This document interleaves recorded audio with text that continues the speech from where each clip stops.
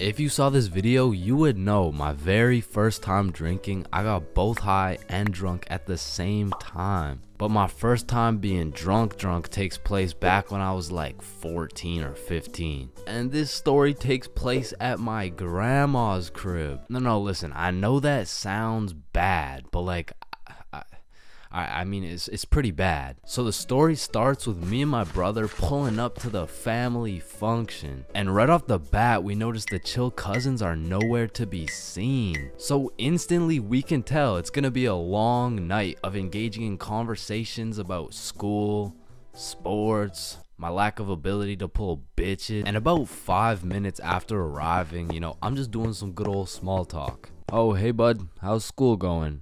Oh, you know, it's going. And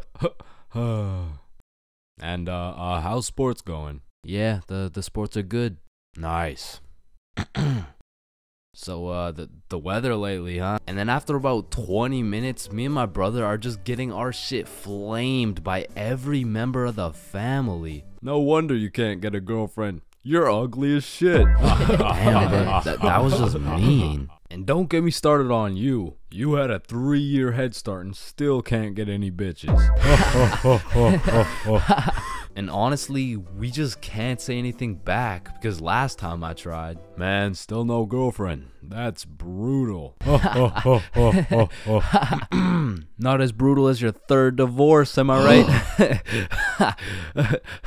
right? Guys, so instead of flaming the living shit out of this grown man in front of his mom, I decided to be the bigger man. I just laughed that shit off and then got the fuck out of there before they brought up my school grades. So as my brother and I sit down in a different room, I'm just in agony thinking about how everything this dude flamed me for was actually true. But my brother, on the other hand, he was whipping up some devious plan. Yo, Chains, follow me. Oh, okay. So we walk down to the basement. So what are we doing in the basement? He opens a cupboard full of alcohol. Bro just cracks the seal on some vodka and starts downing that shit. Now, usually I would know this is a bad idea, but to be honest, I just got done getting my entire existence shit on by my own family. So I'm really just trying to drink my pain away at this point. I mean, we were passing that bottle drinking like rent was due and the wife was taking the kids. So with that being said, we got a little hammered. And keep in mind, this was my first time being drunk. So as soon as I stood up, I ate shit. It was like I had to relearn the controls of life. But we had to get out of the basement or else we'd look suspicious. So our drunk asses plug walked our way up the stairs. But we were trying to act as casual as possible. So we sit back down with the rest of the family like we didn't just down a bottle of vodka. And me and my bro were just sitting there looking at each other trying not to laugh. But the next thing I knew, this dude Uncle Jerry was back on my ass. Hey look, Dumb and Dumber are back. And at this point, I'm using every bone in my body not to end this man's whole career. Man, whose gene is it that made you so damn hideous? Don't do it, bro. Don't do it, bro. And I really didn't want to do him like that, but the vodka took control. It was your hideous gene, Gerald, but at least I didn't get the same gene that has you 5'2" and balding. Like, I can't tell if you're going through puberty or a midlife crisis. And shit, I didn't stop there. And Joe, I don't want to hear you talking. You're built like Baymax from Big Hero 6. What the fuck is Big Hero 6? Mom, I love you. Karen, sit down. Your mac and cheese tastes like ass. And Bob, you're literally a registered sex offender. Grandma, I love you. Bernard, your hairline looks like it's social distancing from your eyebrows. And Irene, how are you 47 and still work at McDonald's and you got no drip? Come on, bro, friendly fire. Oh shit, you're right, my bad. Needless to say, I was handing out smoke to everybody. Something in that vodka turned me to a demon. And I guess since everyone was mad at me for dissing the entire family, they never knew I was drunk as hell. But in the end, I did feel really bad for roasting my entire family tree. But ever since that day, everybody stopped flaming me, so it was worth it. Your very first time buying from the plug. It's a special moment. It marks the beginning of a bond so strong and full of trust that it can only compare to that of your barber. Now, your first time copping from the plug can go many different ways, but my first time took place way back when I was 7. Okay, that's cap, but I was 13. Now, as some 13-year-olds, my homies and I were oblivious of how to get our hands on some sweet, juicy, succulent magic broccoli. But you know what they say, if there's a will, there's a way. So we did what any 7th grader would do. We searched that shit up on Google. Where do I buy weed? And somehow, one of the first things that came up was some motherfucker on Reddit like, just order a pizza. The pizza delivery guy stands a 78% chance of being baked. Just ask him where to find some gas. Simple as that, man. Yo, bet. So we call up Little Caesars like, hello, can I get a medium pepperoni pizza, please? Yeah. Yo. Alright, bet. And about 45 minutes later, the doorbell rings. We open the door to see some 48-year-old man who's probably going through his 2nd divorce. Should we ask him? Yo, he does not know where to find that shit. Oh, that'll be $13.69. Here you go. All right, have a good day. But wait, do you happen to know where to find some of that? Some of that good dope? Good dope? Oh, I see what you're saying. If you wanted some ranch dip, just say that. Nah. What he's trying to say here is, do you know where to find some of that good shit? Oh, you want some good shit, huh? You sure won't find it at Little Caesars. This pizza is ass. Go to Pizza Hut or something. Well, shit. What the fuck just happened? Okay, the guy on Reddit said there's a 78% chance. Maybe we just got unlucky with this one. And our dumbasses decide to order from Little Caesars again. That'll be 13. Okay, new plan. Yo, I think I know a guy. So Bob locates a local plug Snapchat. Billy adds him, and bro adds back. So now we've located the plug, but we had no clue on how to go about hitting this man up. Hello, Frederick Gordon Williams. I have reason to believe you are a plug and will be able to sell us some devil's lettuce, as we are minors, currently 13 years old. Just give us your home address and we will skirt and pull up soon. Sincerely, Billy. Instantly blocked, bro. Looking back, we sent the most federal message possible. We hit this man with his government name and asked him for his home address. But we had no clue that was federal. Like, huh, that's peculiar. I wonder why he blocked us. So we did what any 7th grader would do. We searched that shit up on Google. How to hit up the plug.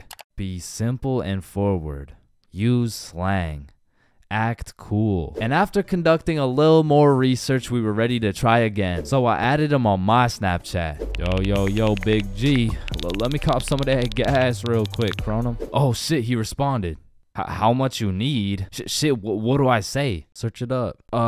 3 pre-rolls. Let me get 3 pre-rolls, fam. Alright, meet me at Stickman Park at 2:30. So now we'd set a place and a time to cop some grass. However, what Frederick Gordon Williams didn't know was that we were a whopping 13 years old. Keep in mind, we were still in middle school, but this dude was in grade 10. Shit, I'm pretty sure he was 20 years old, but still in grade 10, which was pretty fucking scary for us 7th graders. So we threw on some drip we believed would make us look a little bit older, and we headed off to purchase some of Satan's spinach. We arrived at the park a little bit early, and as we waited, we discussed our plan. If he asks how old we are, we're 16.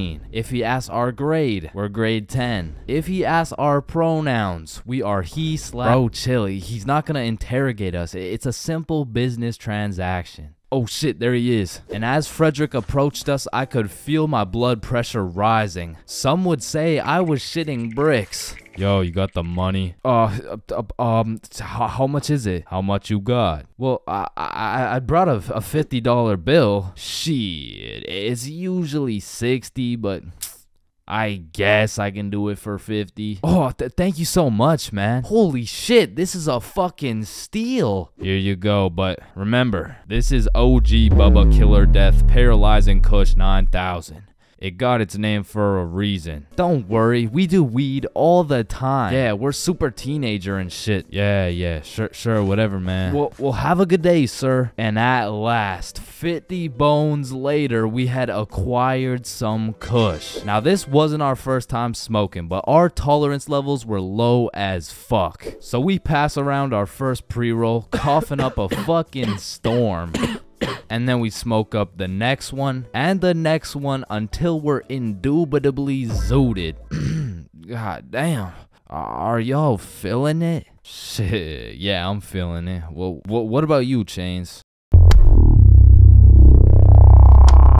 Shit, I think he's feeling it. And as we made our way back to Bob's crib, my frame rates were dropping, my eyes were drying up, and my brain cells were unresponsive. In other words, I was fucking fried. We get back to Bob's crib and all I can think about is food. The munchies had hijacked my brain, but luckily for me, Bob's mom had just went shopping. Unluckily for Bob's mom, she was gonna have to go shopping again. The boys and I threw on the Amazing World of Gumball on TV and we fucking demolished every single crumb from Bob's cabinet. Cause goddamn, Frederick Gordon Williams was right. They don't call it the OG Bubba Killer Death Paralyzing Kush 9000 for no reason.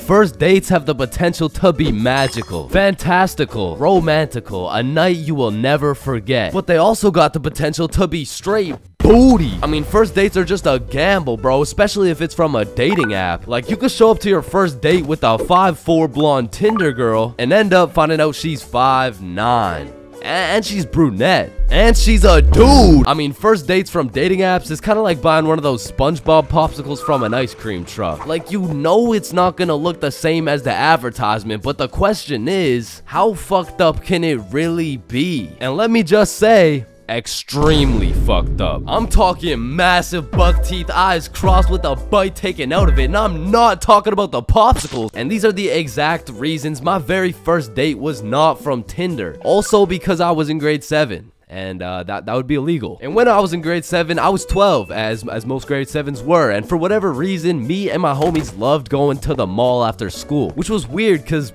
we had no money. So after another successful day of walking around and being too broke to buy anything, we walked back to the bus terminal by the mall, and as we walked up to our bus stop, we see these two girls waiting there. And the closer we got, the more familiar these girls started looking until we realized one of them was in our class. And so we walk up to them like, yo, are you Kate? Oh shit, Billy, Bob, and Chains. What's up? Oh, nothing much. How are you guys doing? Oh, I'm good. This is Jessica. She's new to our school. Hi. What's up? Hello, Jessica. What brings you guys to the mall? Oh, nothing much. Just walking around and not buying anything because we don't have any money. Yo, us too. And so we all get on the bus and we're just talking and shit for a good 20 minutes until my stop comes up. So I'll pull the thingy, but before I get off the bus, I ask Jessica, yo, Jessica, do you Snapchat by any chance? Yeah, I do. Let me add you. What's your Snap name? And I remember I had some shitty ass username like, oh shit, it's MLG Pro No Scoper Illuminati confirmed. Yo, kid, get the fuck off the bus.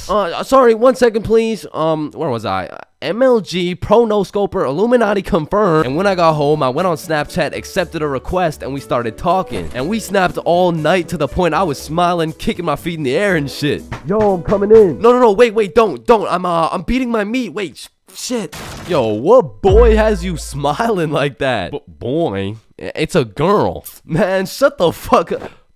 Oh shit, you're serious? Wait, so the whole time you were watching Powerpuff Girls? It just had a good plot. Okay, bro. Okay, so this is what you gotta know. And my brother started running me through the do's and don'ts of being in a talking stage. Alright, listen. Don't text her too much, but don't text her too little. Don't talk to too many other girls. Yep, nope. That won't be a problem right there. Yep, I know, buddy. And you also gotta talk to her at school. So the next day at lunch, Bob, Billy, and I walk over to Jessica and her two friends, and we start talking again, and we make plans to go to the mall together. And boom, all of a sudden we started forming a little friend group. It was me, Bob, and Billy with Jessica, Kate, and Nikki. And we started hanging out damn near every day, hitting the mall, buying nothing, going to Nikki's house, doing nothing. But we had fun, and so inevitably Bob and Kate start having a thing, Billy and Nikki start having a thing, and that just left me and Jessica. And so one late night, we're on Snapchat with my feet kicking in the air faster than ever, and Jessica hits me with a, "So I've been thinking, well, I like you. I like you back. So," and I typed up, "Do you want to be my girlfriend?" I fucking threw my phone across the room, nervous as hell. I get the notification, and when I go to check what she said, she was like, "Yes, I do." And call me Josh Giddy, the way I just bagged this 12-year-old. But the next day at school, when me, Billy, and Bob walk up to our girlfriends, I started getting all nervous and shit. There was something about the title of being a boyfriend that just had me shitting bricks, bro. It was like, "Hey, Chains, how are you?" "Oh, you know, I'm good."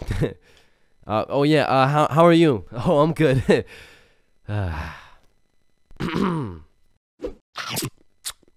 But now that all three of the boys had acquired girlfriends, Billy was like, "Hey, why don't we all see a movie this weekend? Like it'll be a triple date." Yeah, that's a great idea. Yeah, let's do it. It's a date, triple date. Yeah, fuck yeah.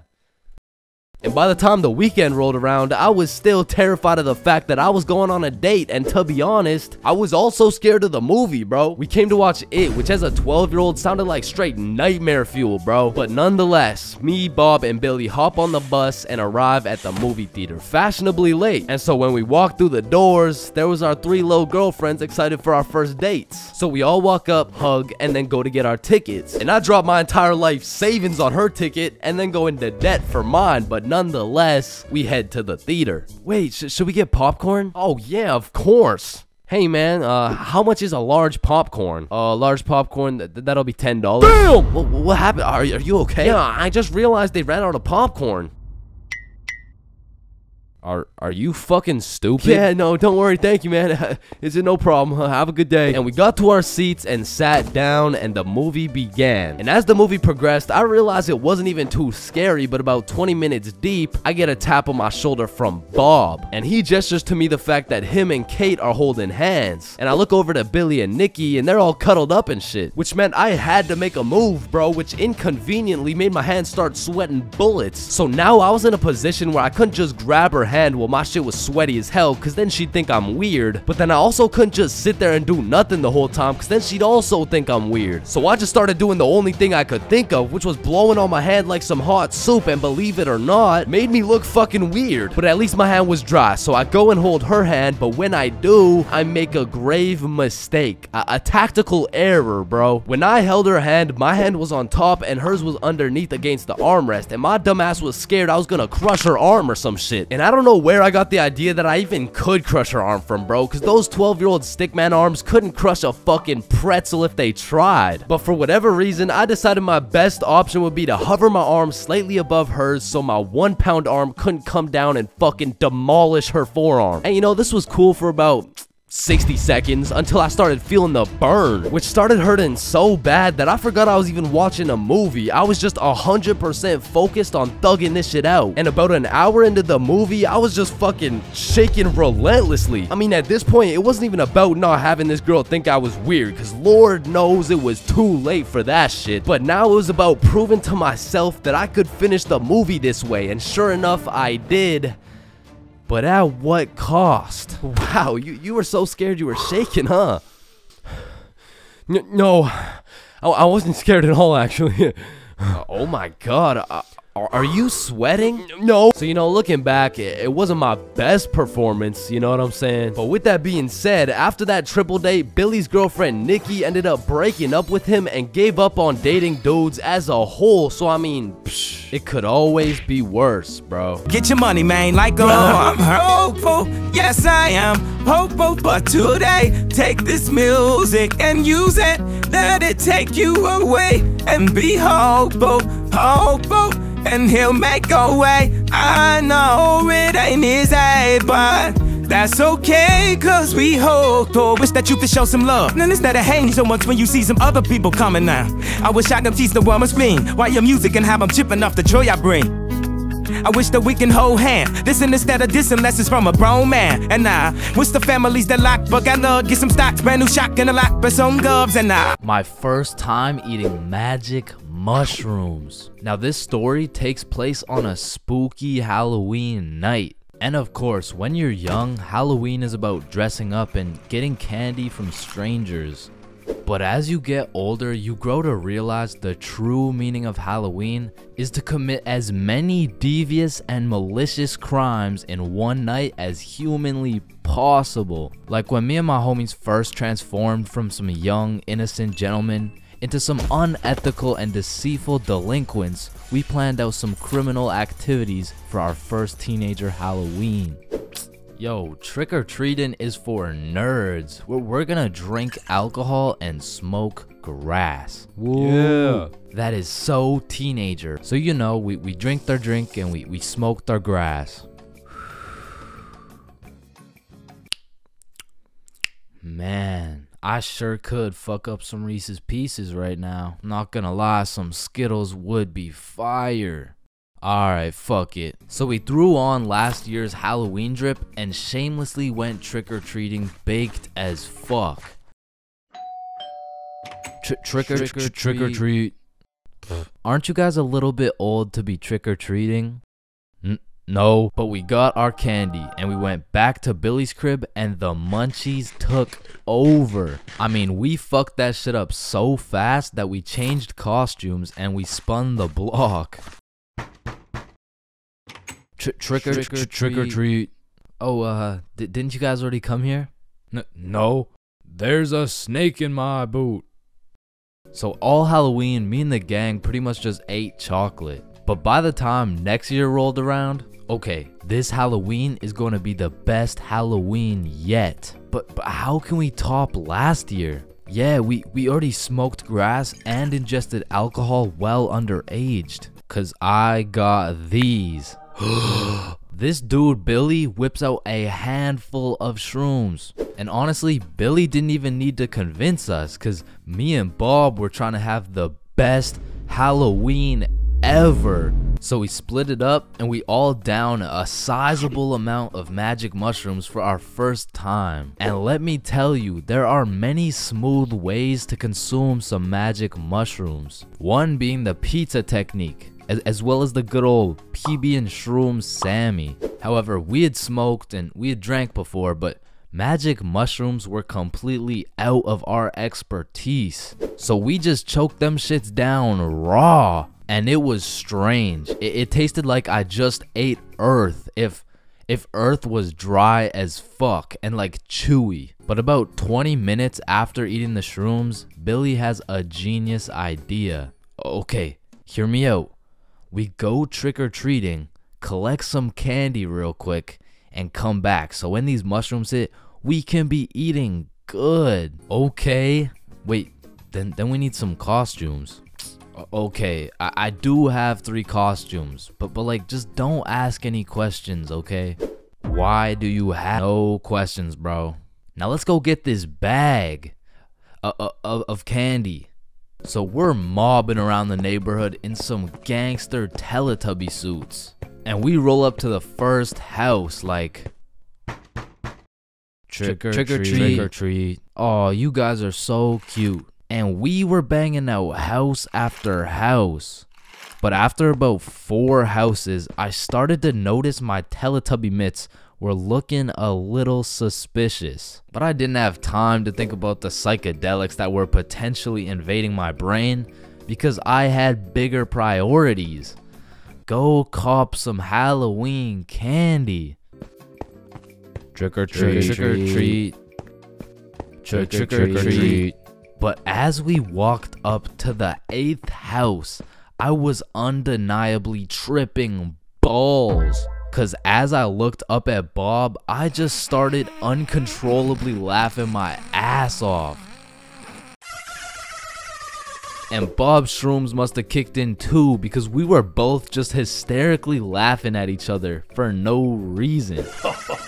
But then the door opened and I saw this tall ass bald dude with an unconceivably large smile on his face. I mean, the shrooms made it look like his smile was just unproportionately big, and I just assumed it was a Halloween mask. Man, I love your Halloween costume. What costume? Oh, holy shit. We need to get home ASAP. So we're making our way back home, tripping balls in our Teletubby costumes, and I'm just seeing the stars falling out of the sky. Then out of nowhere, Billy yells, "What the fuck is that?" Shit, I'm probably just tripping, but it looks like zombies running towards us at full speed. Oh, yeah.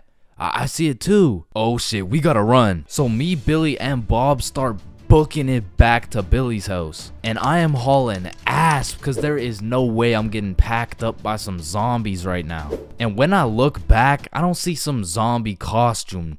No, I see some real ass zombies, like bones sticking out, eyeballs look like they haven't blinked in centuries, and that shit just made me run faster. Cause to me, this was a life or death situation. I mean, in reality, it probably just looked like 360 We get back to Billy's crib. Holy shit, get in. Lock it. And we were not taking any chances. I mean, we barricaded every single door in the entire house. And for a second, it was a horrible trip. I mean, I thought I was in the zombie apocalypse. But once we settled down, we were having the time of our lives, chilling and eating candy while tripping balls.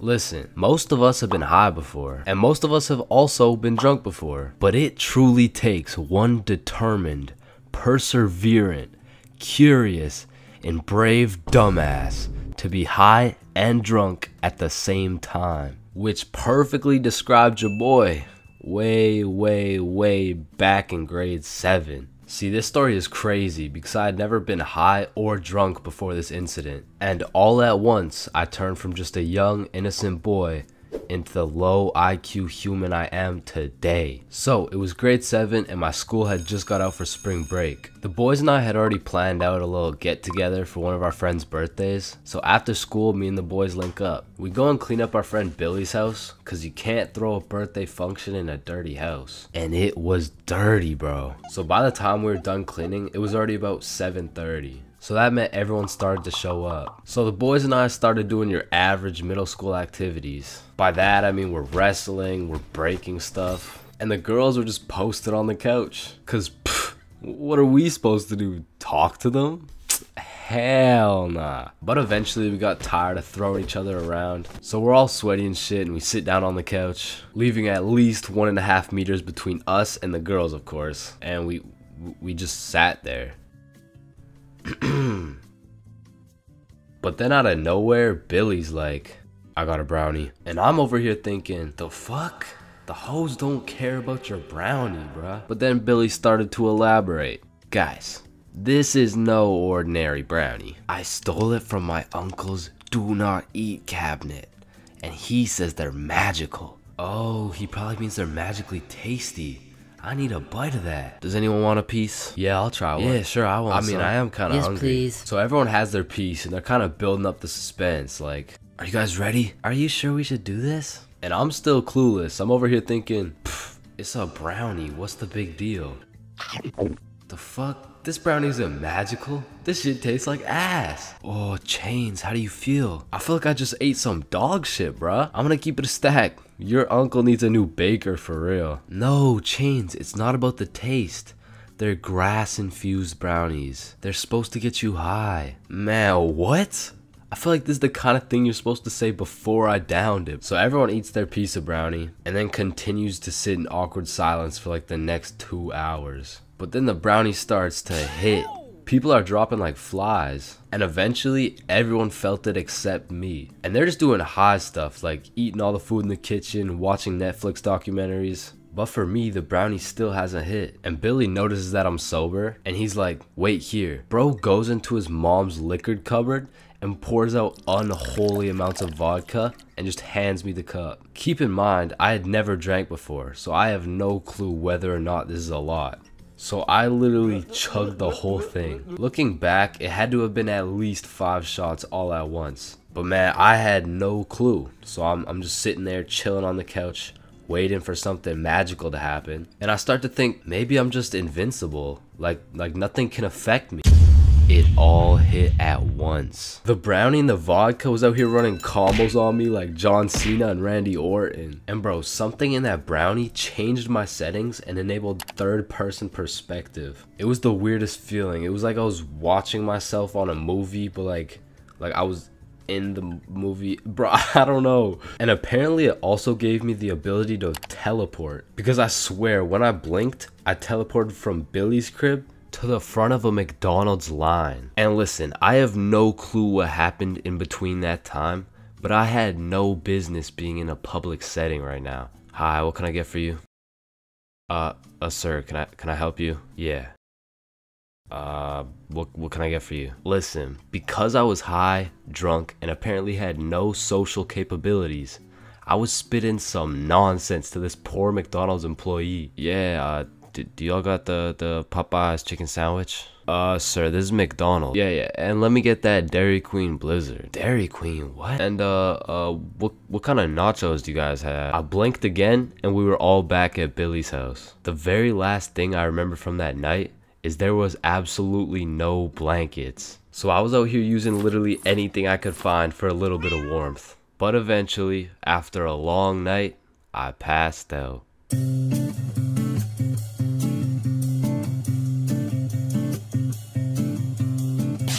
There's levels to friendships. I mean, you could have known your homie since you were 2 years old. You could have lived together. I mean, you could have survived the whole zombie apocalypse together. But shit, the truth is, you haven't truly experienced brotherhood until you and your homie have participated in a 2-man mission. Like, just look at Kobe and Shaq, man. That type of chemistry can only be achieved by running a 2-man. Shit, I bet these motherfuckers were running 2-mans every night. And you already know Kobe was laying down that Mamba mentality while Shaq had his girl kneeling. But for those of you who may be wondering, Chains, what the hell is a 2-man mission? Well, I'm glad you asked. It's quite simple, really. It's when you're gonna link with a girl, but you bring your homie and she brings her homie. And what this does is it sets an environment when you and your homie can dribble, pass, alley-oop, and ideally dunk that shit. Now, don't get me wrong, it's simple, but not easy. I remember my first 2-man mission like it was yesterday. It took place when I was in grade 7. And it started when my friend Joe hit me up like, yo, bro, I'm going to this girl Sophie's house and her friend Ava's there. You trying to pull up? And I was like, am I trying to pull up?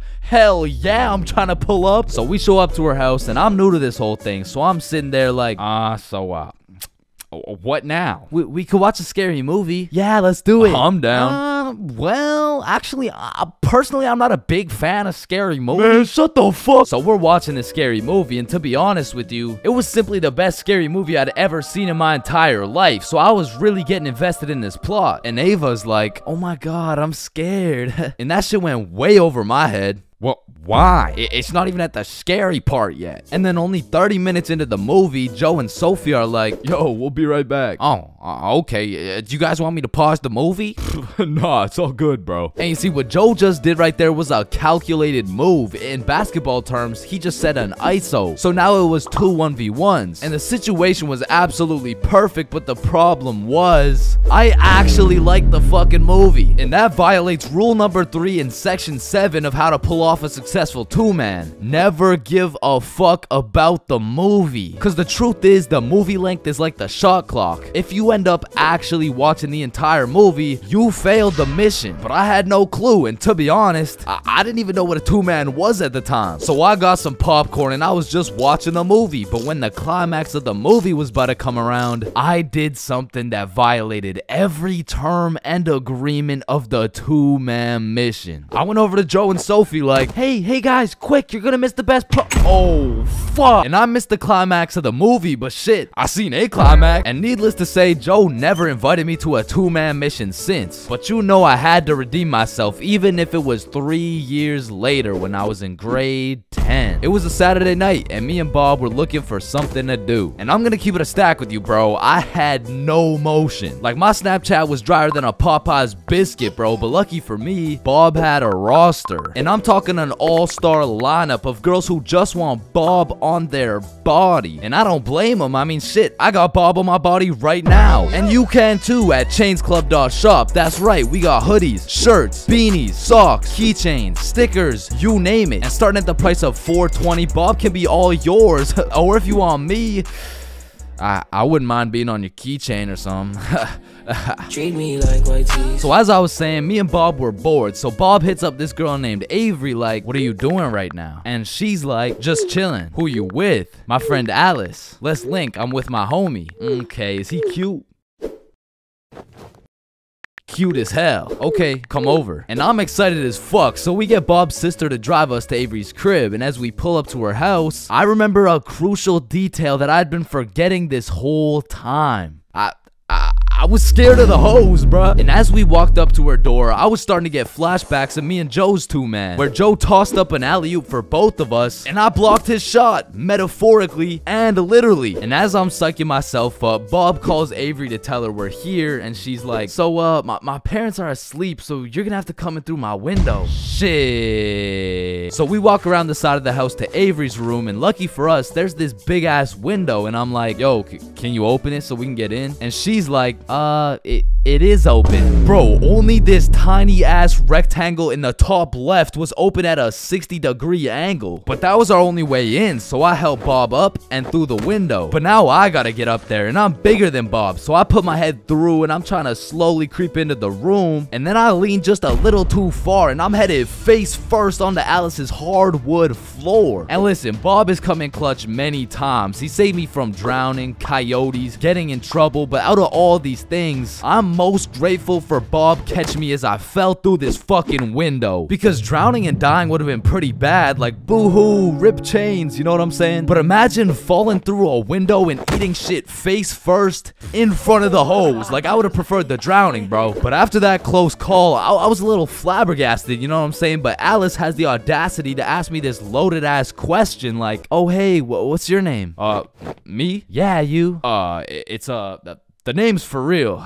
Chains for real. Nice to meet you, Mr. For real. I'm Alice. And so we all just started talking and shit, but I keep noticing Alice was getting a bunch of text messages. And I remember thinking it was probably her mom or something, so I shrugged that shit off and I'm like, yo, we should watch a movie. Yeah, we should. God, yeah. And I wasn't about to make the same mistake I made last time. So I found the most dog shit horror movie on the face of Netflix and threw that shit on. And man, that shit was ass. In fact, it was so ass that we just started cuddling and shit. Like, what else was there to do? But now that we were close, I could feel the vibrations of Alice's phone getting a call, so she's like, 1 second, I'll be right back. And I wasn't trying to eavesdrop, but I could low-key hear what she was saying through the door. I'm just at Avery's house. We're watching a movie. Oh my god, okay, that's fine. Okay. But when she comes back, she puts a pillow between us. Like the same type of shit two dudes do to make sure they don't fuck in their sleep. And I'm trying to piece everything together, and as I'm coming to the conclusion that this girl has a boyfriend, I hear footsteps coming towards the door. And when the door opens, I'm fucking bamboozled to see a 60-year-old man who looks furious. And I'm just hoping this isn't Alice's boyfriend, because if it is, we got bigger problems on our hands. But as I seen the way this man looked at Bob, I realized he's Avery's dad. And Bob wasted no time jumping out that fucking window. But for me, let's just say that shit wasn't very elegant, because I got stuck for what felt like 5 minutes making eye contact with this grown-ass man. Well, what are you trying to seduce my dad or something? Like get the fuck out. And I'm not gonna lie, we ran, bro. And once we made it home, me and Bob were relieved. But when I go to check my phone, I got a little notification on Snapchat, and I'm expecting it to be Alice or maybe even Team Snapchat or something, I don't know. But I sure as hell wasn't expecting it to be a motherfucker named Ryan Donaldson. And Ryan must have woke up on the wrong side of the bed this morning, because he's like, what the fuck did you do, dude? So I hit him back with a, who dis? And he's like, Ryan Donaldson. Yeah, no, I can see your username, bruh, but I have no clue who you are. I'm Alice's boyfriend, bitch. And Ryan got his shit hit with an instant block, bro. And so the moral of the story is, if you're gonna hang out with a girl who has a boyfriend, turn off your snap maps, bro. There's a lot of things in life that I don't really understand, but if there's one thing I can truly comprehend, it's being grounded. Because in my time, I've served a total of 547 days and 16 hours in the slammer. And through a year and a half of extensive first-hand research, I've come to the professional conclusion that getting grounded is straight ass, bro. You're locked in your room with no phone, no computer. Like, what do you want me to do? Think about my actions? Hell nah. Being grounded had a young me doing the stupidest shit ever, bro. Like, I was popping handstands, hitting my head against the wall, playing with the door stopper thingy. Shit, I got so bored, I even read a few pages of a book like an absolute nerd. And now that I think about it, Percy Jackson and the Battle of the Labyrinth was actually a spectacular read. Now listen, there's only one thing worse than being grounded, and that's being falsely imprisoned for life. Well, now that I think about it, there's a lot of things worse than being grounded, but one of which is being grounded during summer, bro. There's something about being able to hear all the happy children, the ice cream trucks, your homies having fun, the hoes throwing rocks at your window, asking you to come outside. Well, you just cry yourself to sleep because there never was any hoes throwing rocks at your window asking you to come outside. It's just you, your Percy Jackson books, some used toilet paper, and the existential thoughts in your head questioning if it's even worth it. And listen, I'm sure everyone can pick up on the fact that I'm a really intelligent dude. Smart all around, really, but trust me when I say I wasn't always this smart, bro. In fact, in kindergarten, my dumbass fully believed with my whole heart that being grounded meant your parents would just dig a decent sized hole in your backyard, toss you in, and bury you alive for the time being. And so I'm sure you could imagine my surprise when my OG friend of 5 days said, yeah, I got grounded for 2 whole weeks. Holy fucking shitballs, dude, are you okay? No, man, it's really hard. I didn't get to touch any of my toys or anything. Damn, how long ago was that, man? Oh, I'm still grounded. What? No, you're not. Yeah, dude, I'm grounded right now. No, the fuck you're not. And I wouldn't truly find out what being grounded was until 7 years later. I was in grade 7. It was a beautiful sunny summer day at approximately 11 a.m. and me and the boys were freely roaming our city. Little did I know, we wouldn't be free for long. And as the boys and I roamed the city looking for a move, one of Bob's girls calls him up and is like, okay, so my friend Becky is in Hawaii for a few days with her family, and she said I could bring you over. And just like that, Bob could have wrapped it up and claimed some cheeks. But the boy Bob was never one to leave the homies behind. So not only did he convince his girl to let us come, but he went above and beyond. He got his girl to bring some of her friends over too. And now we're hyped because we had now located the move, and quite a marvelous move if I do say so myself. Now keep in mind, all of us knew Becky and had been to Becky's house many times before, but Becky was all the way in Hawaii, so she had no clue about the marvelous move about to take place at her own crib. But regardless, me and the homies walk into Becky's crib and they low-key got a little get-together in the works. I see Bob's girl, I see Bob's girl's friends, and then I see a mutual friend of mine named Dennis. And he brought his girl. Now, a little backstory about Dennis. Dennis was 2 years older than me, making him in high school. And to be fair, from grade 7 to high school is a colossal difference. Dennis was taller, had a more developed frame, and Dennis even had some facial hair in progress. The amount of facial hair that put my peach fuzz to shame. And to put it quite simply, Dennis was a menace. But regardless, that's my homie's homie, so I walk up and dap him up. And then everyone heads over to Becky's room. Now keep in mind, Becky had simply invited Bob and Bob's girl to come over, and somehow we ended up being 8 people deep in that joint. And so that means technically, the other 6 of us were straight trespassing. So we were all chilling in Becky's room, chopping it up for a good hour and a half, until eventually, people start exploring her house. Now in Becky's room, it was just me, Bob, Bob's girl, and Bob's girl's friend named Lily. And so we're all just talking until I hear someone yell from the room down the hall, "Yo, Chains, get in here right now!" And I don't know exactly what I was expecting to see as I walked into that bathroom, but it was absolutely not seeing Dennis drop a condom filled with water on Billy's head. And of course I laughed because that's comedy gold right there, but it also made me realize maybe we shouldn't be here dropping condoms on each other's heads. But Who was I to tell Dennis what to do? He had facial hair, so he was practically a grown man to my standards. So I just turned around, went back to the room, and continued chilling with Bob. And as we talked, the music progressively got louder and Dennis progressively became more of a menace. And it had got to the point where the speakers were booming and Dennis was lobbing condom water balloons off Becky's balcony. And then one time, Dennis either almost hit or just missed Becky's neighbor with one of these condom water balloons. So this grown man looks down at a condom that seems to have fell from the heavens. Then he looks up and sees Dennis scrambling inside the Becky's crib with the speakers blasting music. And then he continued on his way. And we were all just having a fantastic time in Becky's room until we hear the downstairs door swing open. And we all absolutely shit our pants and run onto the balcony. Hey,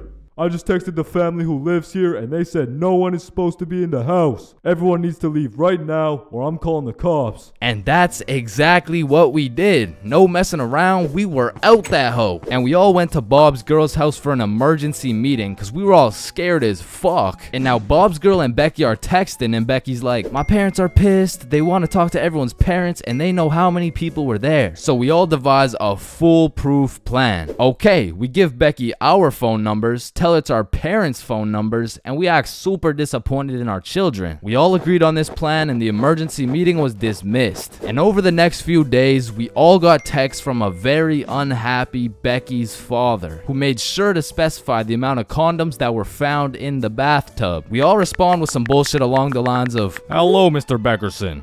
I'm very sorry to hear about the inconsiderate acts of Chains and how he's invaded your home. Rest assured, Chains will feel the wrath of this thick leather belt as it repeatedly beats against his cheeks to discipline him for his heinous actions. Thank you for bringing this to my attention. But come to find out, Lily's dumbass responded with some shit like, Dear Mr. Beckerson, thank you for letting me know, but Lily did nothing wrong as she didn't know she wasn't allowed there. Plus, she didn't even make a mess or anything, on God. Put some respect on my daughter's name.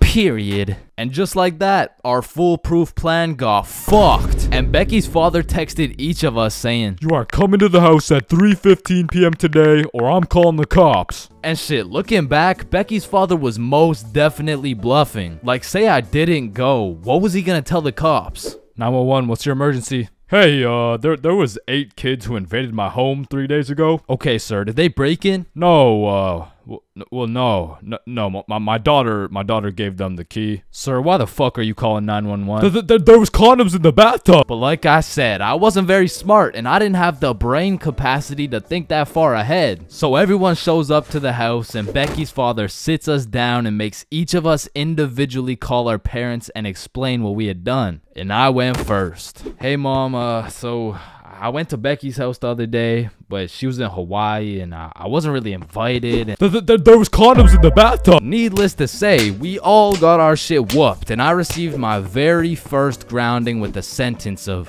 1 month in the slammer.